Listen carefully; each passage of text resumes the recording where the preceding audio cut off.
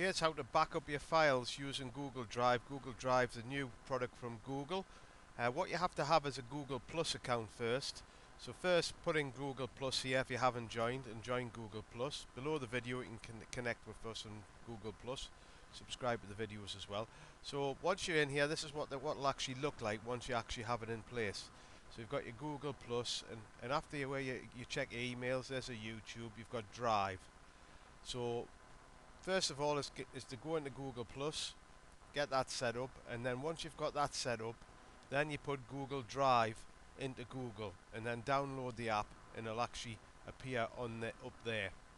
So then what you actually do, if you want to actually save something, I've actually saved all my Dropbox, I've saved all my Outlook Express, but I'll just show you how to save a little file first. So there's all the files and folders, so you can click on that.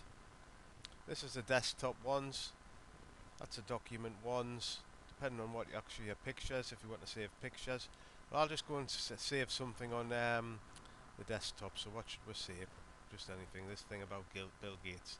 So just click on that, and then you press open, and then it'll say, do you want to save? Quickly, and there you are, saved. So there's that little picture now stored.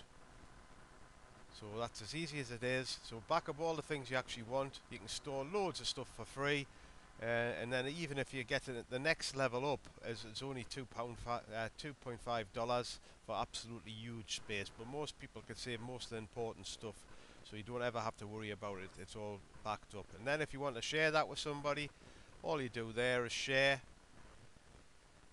and actually enter the people's name, email address, or a group, and they get sent to them, and they can actually read it. So that's not, for a little file like a picture, that's not so important, but for big files like videos and things and PowerPoint presentations, it's a fantastic way to share the information.